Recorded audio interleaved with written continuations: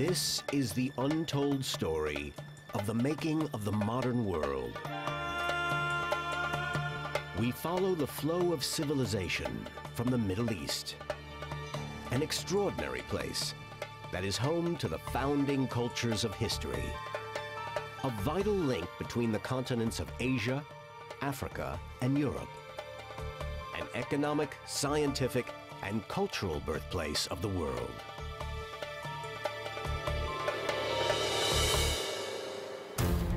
A fresh perspective, charting the spread of civilization across the globe. From the dawn of mankind and the first cities and empires to the belief in one God. It will be an epic journey of discovery, where East meets West.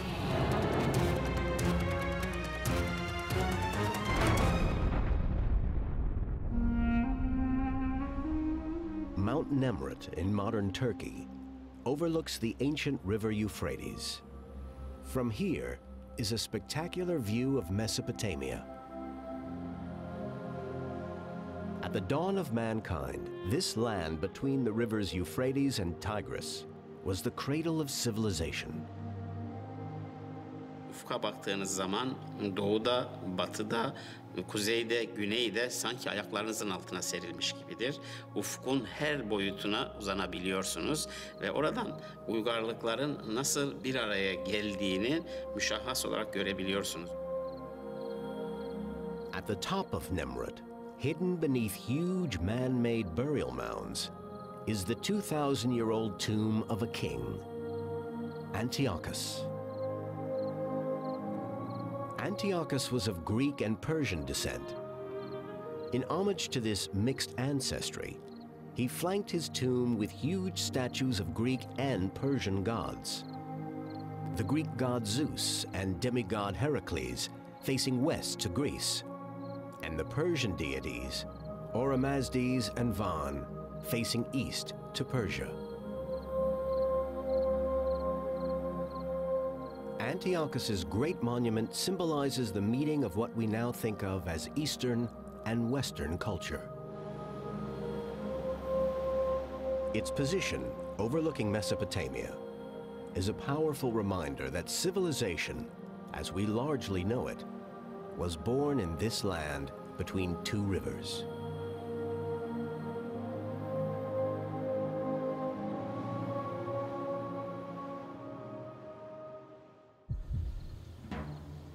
Before the birth of civilization, humans were nomads, tribes scouring the landscape for shelter and food. They lived by foraging and hunting.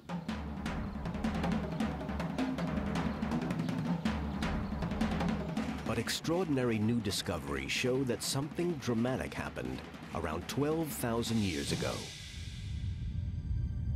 Excavations in Turkey at Göbekli Tepe show they stopped their wandering. For the first time ever, humans began to build. All these earthen mounds we see here are artificial. They are not done by nature, they are artificial, and they are containing other monuments like that one we excavated here. Inside these mounds, Professor Klaus Schmidt and his team are excavating enormous carved stone pillars. Incredibly, they are the very first man-made monuments ever discovered. Professor Schmidt believes that in these enclosures, early man practiced a ritual ceremony to mark the passing of their dead. We have here vulture, a very big vulture, with his wings in such a position. There are more birds, there are snakes, there are other symbols, but there is a very big scorpion depicted here, and there are other animals, and here below there is clearly a human, and clearly there is no head on top of this body. And this complete image looks like an illustration of the netherworld, not of our world here. And so maybe it's leading us to the function of these enclosures being made for burial customs. The discoveries at Göbekli Tepe have completely revolutionized our understanding of early man. This kind of work is not a work done by everyone. it's a work for specialists. The people who did it still had been hunter-gatherers. But they are meeting here, they are making festivals, feastings here, and now they have the manpower to produce the monolithic pillars, to transport them and to erect them here in these stone circles. The building of Göbekli Tepe, the organization of labor and resources, the skilled workmanship involved, and the collective commemoration of the dead are proof of a complex society 2,000 years before man stopped his wandering.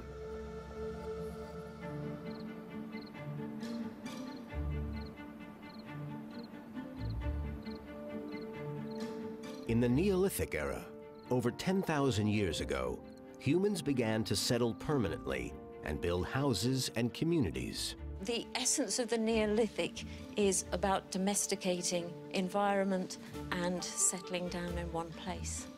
The Neolithic is the beginnings of our journey to where we are today. Evidence of this vital change has been discovered in southern Turkey at Çatalhöyük. Over 9,000 years ago, Çatalhöyük looked like this.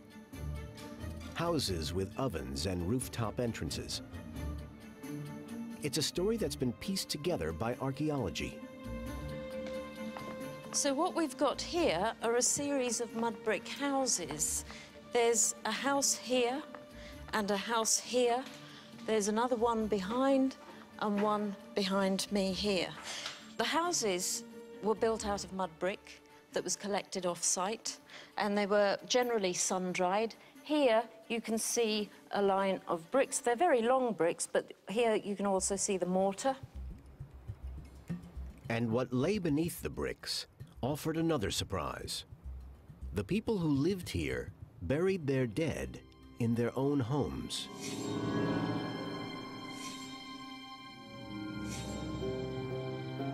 When people died, they were buried literally under their beds. So a hole would have been dug through this platform and the body placed inside. So literally, these people were living sometimes 10 centimeters, 20 centimeters above their lost ones. In some houses we've found one, some houses have none, but then other houses have 15. The most we've found is something like 67 in one building. Bodies appeared as if ready for rebirth. And they were given precious items to take into their new life. We find a range of beads, stone, clay, shell, and bone beads. It is yet more evidence of emerging religious practice. And this developing society was able to take another revolutionary step. Here in Çatalhöyük, we find the first evidence of farming.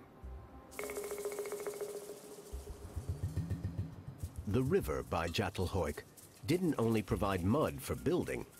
The rich soils also proved very fertile and enabled the inhabitants to work the land. In the storage areas, we found pistachio nuts, almond nuts, we found peas, wheat. From there, we can learn about what they were growing out in their environment. The evidence is that the earliest crops and the domestication of animals began in southern Turkey over 10,000 years ago. Farming and the settled communities that worked the land expanded throughout Europe, and by 7,000 years ago had arrived at its western edge. Agriculture produced a revolution in technology, too. Archaeologists have discovered the telltale signs of its highly effective technology. So we find stone grinding tools that they may have crushed the wheat seeds up to make a kind of flour, or crushed it up for a gruel. Something like this may have been a hunting tool. With agriculture and permanent settlement came more sophisticated technology. First pottery for storing and transporting produce. Then metal and metalworking for tools and utensils. farming was responsible for a revolution in society, too. It saw the careful organization of communal projects like irrigation and harvesting, and it needed rules for the division, maintenance, and inheritance of land.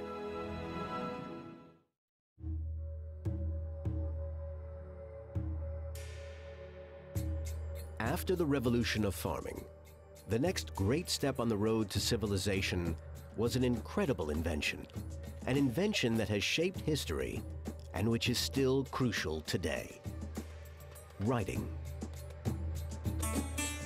One place where some of the earliest examples have been found is Mari, an ancient Sumerian city, sited on the banks of the Euphrates. It was well situated to profit from trade with Mesopotamia and beyond. Mari was built with a man-made canal running through its heart. To keep track of all the trade that passed through the city, Mari's inhabitants devised a special system. Scribes used a cut reed, pressing it into the surface of wet clay. The reed made a line with a wedge at the end, and these lines and cuts represent the very first examples of writing ever discovered. Over 25,000 inscribed tablets were found here using this text, invented around 5,000 years ago. It is perhaps in some ways the most momentous achievement which Homo sapiens has come up with, the idea that you can make a set of signs on a surface which other people would recognize, and from that get the words of their language. It's a momentous and most wonderful invention, the results of which are still crucial to us today. The tablets were written in Akkadian, the shared common tongue across the Middle East at the time. The scholars who deciphered the text gave it a Latin name, calling it cuneiform, after the Latin cuneus, meaning wedge. The very earliest signs were what we call pictographs, where you have a linear, rather infantile sketch of a given thing, like a bird, which looks like a bird, and it means bird. But what happened in Mesopotamia, and uniquely there, is that the early people who were experimenting with writing had the idea in their minds that you could draw a symbol not for what it looked like, but for what it sounded like. And once this crucial step had taken place, they very rapidly developed a whole range of signs which they could use to spell out the sound of their language. Translating this language enables us to bring back to life the Mari of thousands of years ago. To my lord speak. About the wool ration of the courtiers, my lord wrote to me as follows: provide wool for the wool ration of the courtiers. It's impossible to overestimate the impact of the invention of writing. It soon spread across the Middle East, quickly replacing pictograms and hieroglyphs. And then it spread beyond to much of the rest of the globe. By 2600 BC, writing had become a common feature of civilizations such as Mari, which with their trade, permanent settlements, farming techniques, and administrations were transforming into sophisticated societies. But with these developments came danger. Once civilizations bore these hallmarks of sophistication, they became objects of desire, tempting gems coveted by others. One of the greatest treasures of Sumerian civilization, housed today in the British Museum, illustrates this conundrum perfectly. It's known as the Standard of Ur. This object from southern Iraq is just astonishingly beautiful. It was made over 4,500 years ago, and although we don't know exactly what it was used for, there is no doubting how precious it was, because if you just look at the materials that are used, there's lapis lazuli stone here, and red limestone, and precious shells. It clearly tells us a story, and what I think this is a society that is working. Everything is very ordered. You have the men labouring in the fields at the bottom, then you have a procession of fat animals being brought in, probably for some kind of religious sacrifice. There are goats and handfuls of fish and even and cattle. And then up at the top here is the court. There are men sitting, toasting the king, and clearly he is in control of the people beneath him. It's actually a very peaceful and cultured scene. But if you go around the other side of this, you find that reality is a little different, because here we have a terrible scene of war. Here at the bottom, you have men who are being trampled by charging horses as they pull their chariots. You have naked men being brought in, grovelling to the king, who is standing with his staff. So it's a cogent and visceral reminder that when you create a great civilization, this is a jewel that attracts thieves, and there are always going to be others who want what you've got.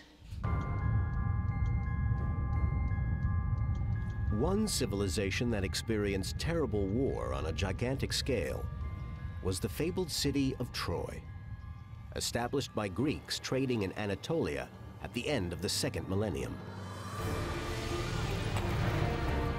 While scholars still debate the exact causes of the war, the city has been mythologized as a place where East met West in brutal conflict. The Greek poet Homer immortalized Troy in the epic story, the Iliad. Although we may think of the stories of the Trojan Wars as just a legend or a myth, archaeologists have found Troy. This is one of the most ancient entrances into the city. And we know that the Greeks really thought that the Trojan War did happen here. Homer's tale of the Trojan War reflects the real moment in history when the ancient Greeks began to expand to the older, more established civilizations of the East. Through expeditions, trade, and war in the next centuries, the city-states of ancient Greece grew in power and cultural influence. When you look at the history of the relationship between East and West, it could seem just like a catalogue of retribution and counter-retribution. But actually, the whole time, these civilizations were learning from one another, and their fates were inextricably linked. War allowed not only for territorial expansion, but for immense cultural exchange. As the Greeks moved east, they discovered civilizations that had long influenced their own. The celebrated King Alexander the Great of the ancient Greek kingdom of Macedon would discover this firsthand when he conquered large parts of the Middle East. When Alexander reached the ancient city of Babylon in the 4th century BC, he discovered the indelible mark that had been left by the East on Western ideas.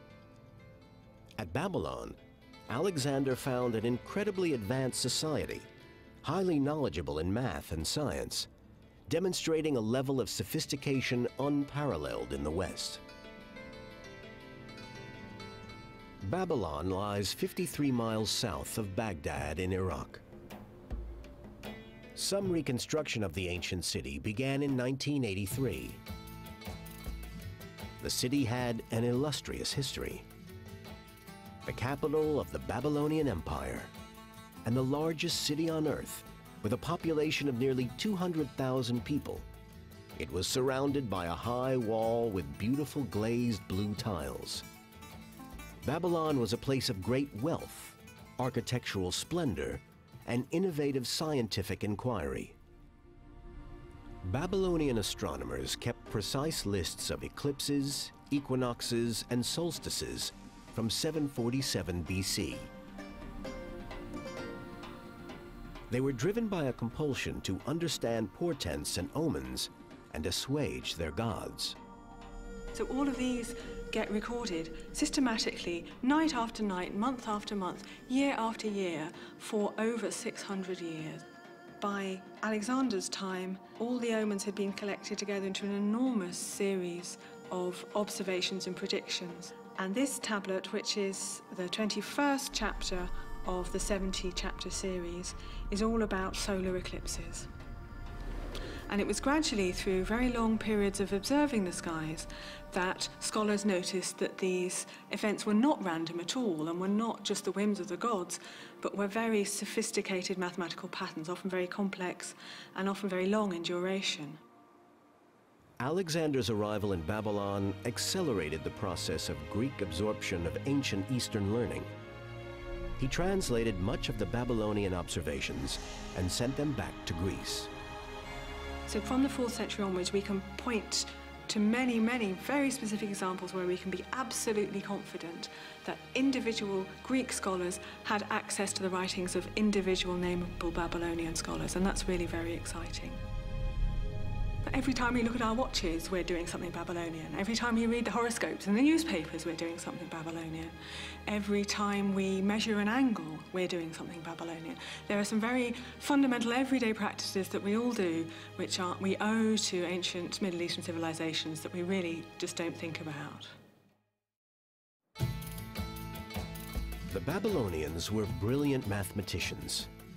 They were the first to use angles, degrees, fractions, and equations. They didn't count in our decimal system using 10 as a base, but used 60 instead, a method known as the sexagesimal system. 60 is a more versatile number than 10 to base a numeric system on, as it is divisible by 2 and 5, but also by 3. It's more flexible for complex astronomical calculations. The 60-base system gave the Babylonians 60 seconds in a minute, 60 minutes in an hour, 360 days in a year, and 360 degrees in a circle. Following the lead of Babylon thousands of years before, at the Royal Observatory in Greenwich, London, founded in 1675, astronomers divided the world into 360 degrees. Furthermore, the first astronomer royal at Greenwich, John Flamsteed, mapped the skies and cataloged the stars just as the Babylonians had done. We can see this book, which is his Historia Celestis. This is his life's work, essentially, from all the observations that he did. Flamsteed inherited a traditional observation that goes back through his predecessors, through the Renaissance, through Arabic scholars, back through the Romans, the Greeks, ultimately going back to the Babylonians as well. The Babylonian numerical system also created the 12 signs of the zodiac. They subdivided those 360 degrees into 12 sections of 30 degrees. And this chart here shows it very clearly. Here we can see the triangles into those 30-degree segments. And each of the 30-degree segments is associated with a particular constellation that appears near its middle. And so we have Scorpio, Libra, Virgo, Leo, Cancer, and so on around here. Extraordinarily, the symbols and names we still use for the stars go all the way back to the Babylonian astronomers of over 2,000 years ago. We have the names of the zodiacal signs written on hundreds, and if not thousands, of tablets. But this little one here is particularly interesting to us. Each line has a different zodiacal sign all the way down here. So this is the 8th, this is Scorpio, written along here, there's Scorpion. And then on the other side, here are the last 4, and then a line underneath to show that that's the end of the series, that there are no more than 12. So all the names of the zodiac are originally Babylonian. Taurus, the bull, is called the bull of heaven in Babylonian. Leo is the lion. The Babylonian zodiac was one of mankind's first attempts to find order and meaning in our apparently incomprehensible world. And we still have that sense now that everyone knows their star sign, and we pretend we don't believe it, but we all read our horoscopes sneakily anyway. And so the very idea that our fate is determined by the skies is something that has very, very deep roots in Babylonian thought. The scientific and mathematical learning that arose in Babylon and flowed west transformed civilization forever. But as excavations at Miletus have shown, it was not the only Eastern idea traveling in this direction. Extraordinary new discoveries here have shown how Eastern religious beliefs were moving westward, leaving footprints as they went. Miletus was in the Persian Empire, but it was populated by Greeks who had lived on the coast of Asia Minor for centuries. The people of Miletus worshipped an array of gods common to the Greek world, such as Aphrodite, the goddess of love. Aphrodite was one of the greatest Greek goddesses. In her sanctuary here, archaeologists have discovered beautiful figurines given as offerings to the goddess. From these, they have pieced together evidence showing the remarkable degree to which the Greeks in Miletus absorbed Eastern ideas, even in their gods. This is a very early piece showing Aphrodite as a mighty goddess of vegetation, and this is another one showing her as the mistress of animals. These are all old Near Eastern symbols. The Aphrodite figurines discovered in Miletus are nearly all Eastern rather than Greek in style. It seems clear that the Miletians' idea of Aphrodite came from the East. Like Aphrodite, other ancient god forms also traveled from the East to the West, as did the concept of polytheism, or belief in multiple deities. Evidence of this still stands in the heart of Greece today. The Parthenon, the temple to Athena, on the Acropolis in Athens, survives as a fabulous reminder of the enduring power of the ancient gods. Many of the statues and friezes that once adorned the Parthenon are now in the British Museum in London. The Greeks thought that the gods were like humans, but just a bit bigger, a bit brighter, a bit shinier. Here you have Dionysus and Selene, the god of the moon, and Aphrodite, the god of sexual love. You have to realize that the ancient Greeks, gods and demigods and spirits were everywhere in the world. This was how they explained what was going on around them. So when they saw the tides rise and fall, when they saw the grain ripening in the fields, they knew, they didn't think, they knew that this was the power of a god or gods who would make this all happen for them. The Romans adopted the Greek pantheon of gods, adapting their names. Zeus became Jupiter. Dionysus became Bacchus. Aphrodite became Venus. The Greeks and Romans had hundreds of gods, one for every eventuality.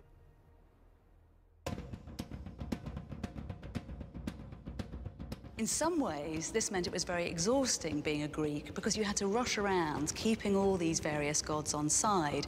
But it also meant you always had a chance of success. So if Apollo hadn't heard your prayer, then maybe Aphrodite would.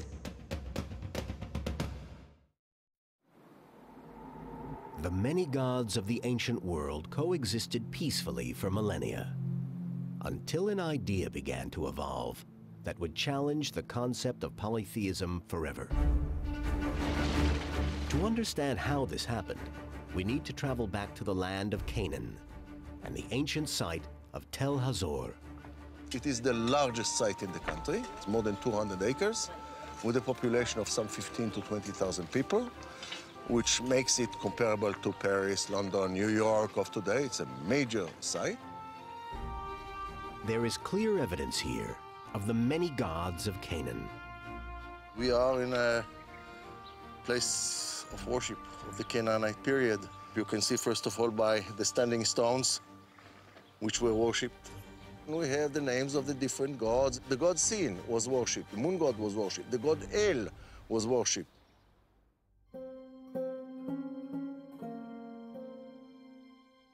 The Canaanites worshipped a pantheon of gods, headed by El, his wife Asherah, and Baal. And when the Israelites emerged in Canaan over 3,000 years ago, they appeared to have worshipped the same Canaanite gods. The chief god of the Canaanites is called El. So is called the chief god of the Israelites. He's called El, or Elohim. There is no question that a lot of cult practices and ideas were taken over. The Bible confirms that the Israelites worshiped these Canaanite gods. And so in the early books of the Bible, we see a struggle for the hearts and minds of the Israelites.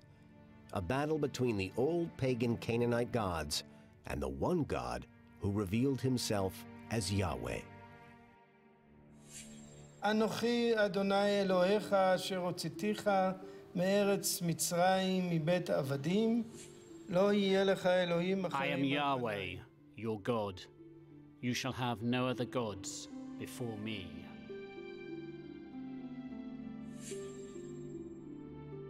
It's the first of the 10 Commandments given to Moses by God on Mount Sinai.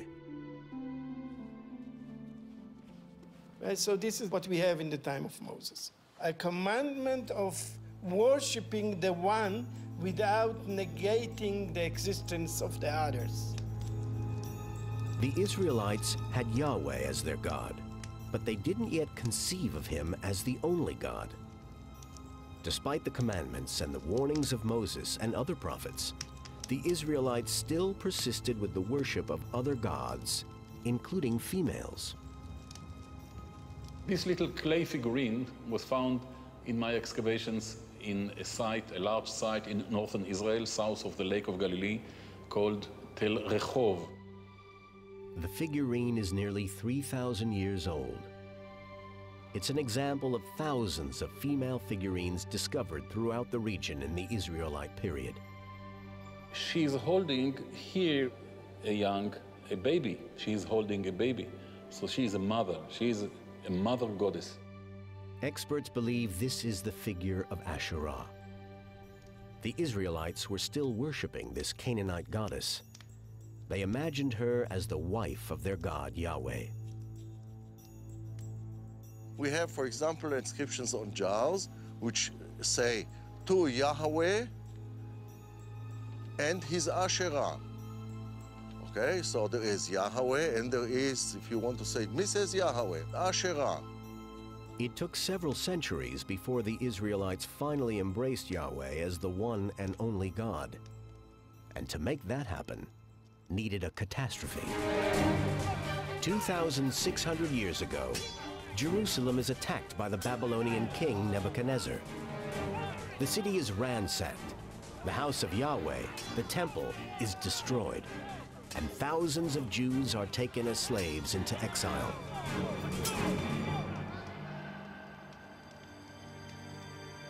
Yahweh seemed defeated.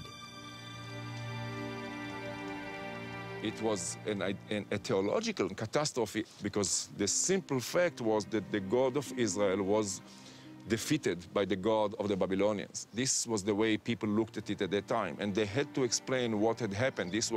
They had either to yield and forget all about this and be part of the Babylonian culture, or they had to come up with this, with an explanation. In captivity in Babylon, the Israelites developed a revolutionary explanation for the defeat of their God, Yahweh.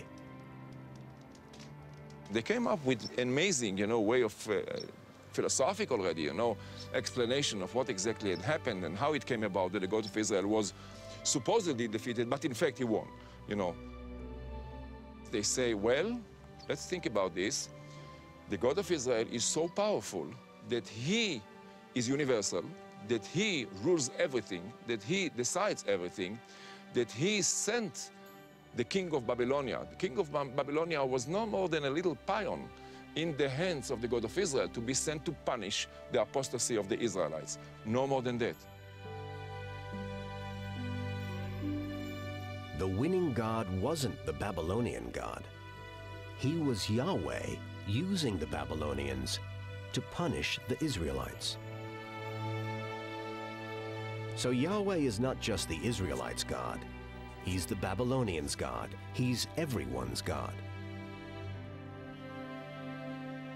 An unknown prophet given the name Isaiah created the first defining statement of monotheism and changed the course of human history.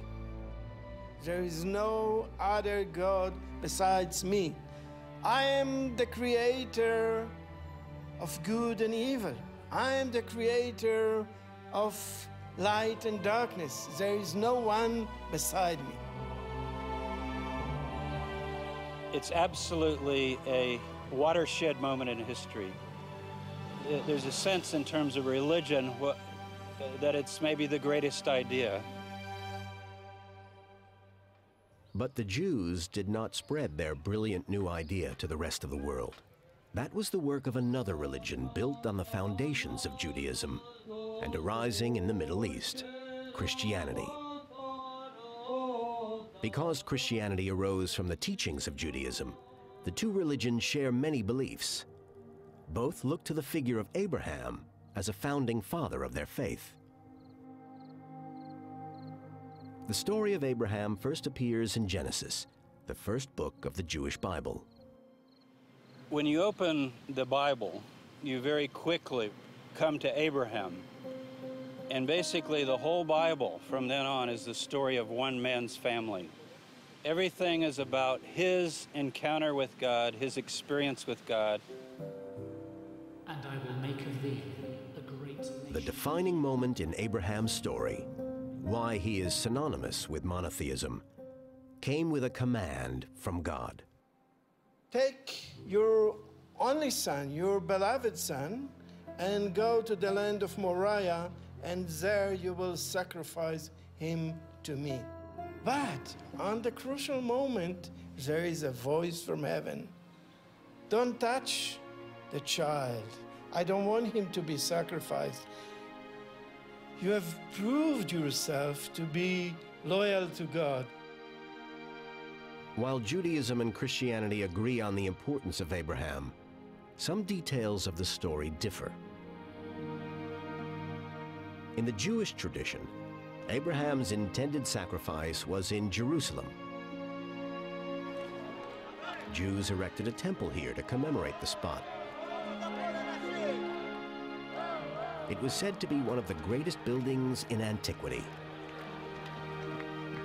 The temple was destroyed by the Babylonians, rebuilt, then destroyed again by the Romans. The surviving Western Wall is one of the holiest places in Judaism. It's impossible to be precise about Abraham. Biblical chronology suggests he lived nearly 4,000 years ago, but there's no hard proof of his existence. There's no archaeological evidence of Abraham. He didn't leave a monument somewhere in the desert saying Abraham was here.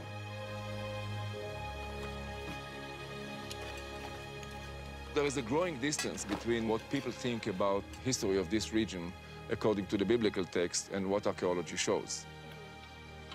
So it is extremely difficult and tricky to reconstruct even the germs of history from these myths.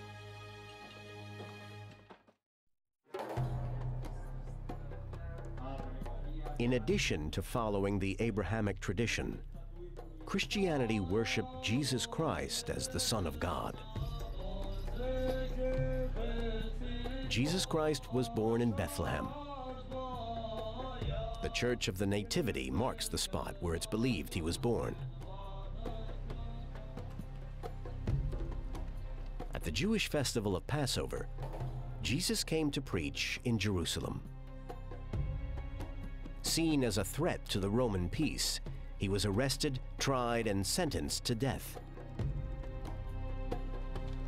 Today, pilgrims still walk the route Jesus is supposed to have taken to his crucifixion. The route ends at the Church of the Holy Sepulchre, the traditional site of his crucifixion and burial. 2,000 years later, Christianity, a religion born in the Middle East, has 2 billion followers. But how did the Christian version of monotheism finally overcome polytheism to be the largest religion in the world? Jesus Christ himself didn't invent a world religion. He lived a life and he was an exemplar of his faith. It was others who came after him who developed his ideas, the personal relationship that he was said to have had with his father, God, into a belief system, into a world faith. Jesus didn't spread Christianity and monotheism. That was the work of another man, Saul of Tarsus. Blinded by a vision of Jesus, then miraculously healed, Saul took up the faith and changed his name to Paul. Paul believed that Jesus' message of spiritual renewal could be preached not just to Jews, but to Gentiles, who had long been considered religious outcasts. If they accepted Jesus into their lives, they could be baptized and become children of God, too. What Paul says is, you know, if Gentiles, non-Jews, have faith in the God of Abraham, Isaac, and Jacob, and they believe in the Messiah, Jesus, aren't they really children of Abraham in a spiritual sense? Paul's missionary journeys took him from Syria to Cyprus and Asia Minor to Greece. So what he starts doing is missionizing, traveling, first of all through Asia Minor, or Turkey, and he goes to little towns and villages, and people come to hear him give lectures. Paul traveled to one of the greatest cities on earth. Ephesus was the capital of Roman Asia, now lying in modern-day Turkey. At the time, it was the second largest city in the world. Nearly 500,000 people lived here. It was full of buildings celebrating the many gods of the Greco-Roman world, including the massive Temple of Artemis. If Paul could convert the Greek and Roman pagans of Ephesus to Christianity, then the new religion could spread through the empire. If you think about the achievement of Paul and what he did in bringing Christianity to the world, it's just staggering to think about, because when Paul lands, in every city are dozens and dozens of temples, beautiful buildings, edifices to all of these gods and goddesses of Greece and Rome and Egypt. That's not going to go away very easily. Here in Ephesus, Paul and his fellow missionaries wrote and preached the new Gospels of Christianity, a religion distinct from its roots in Judaism that would eventually take the idea of monotheism beyond its Middle Eastern home.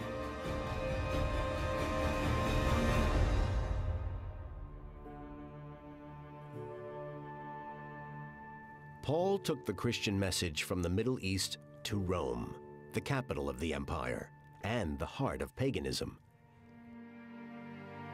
Here Christians worshipped in secret. Soon Paul incurred the wrath of the pagan authorities. Paul is believed to have been executed in Rome in the reign of the Emperor Nero. Christianity continued to be a persecuted religion in the Roman Empire. Christians were regularly martyred for their refusal to accept the Roman gods. It would take another 250 years and one final battle for monotheism, or the belief in one God, to triumph. On this bridge where I'm standing, the Milvian Bridge, this great battle took place. There's a sense in which you could say monotheism hung in the balance on this bridge. In the year 312, two armies met here outside Rome at the Battle of the Milvian Bridge. On one side, the army of Constantine, the emperor of Rome's eastern provinces. Opposing him, Maxentius, a usurper. Maxentius's army was driven into the Tiber, where Maxentius drowned. In the great Forum of Rome, Constantine erected a triumphal arch as a symbol of his victory. The following year, the new emperor proclaimed religious toleration in the Roman Empire. 70 years later, Christianity became the official religion of the Roman world. It's the triumph of an idea, the belief in one God, an idea that came from the Middle East and now dominates the West. It's also an idea that has been taken on by other religions. In the following centuries, a new monotheist religion, Islam, embodied and adapted the faith of Abraham, spreading at rapid speed across the Middle East and beyond. Allahu Akbar, Allahu Akbar. It is a continuation of the Middle East's extraordinary influence on Western beliefs, learning, and culture.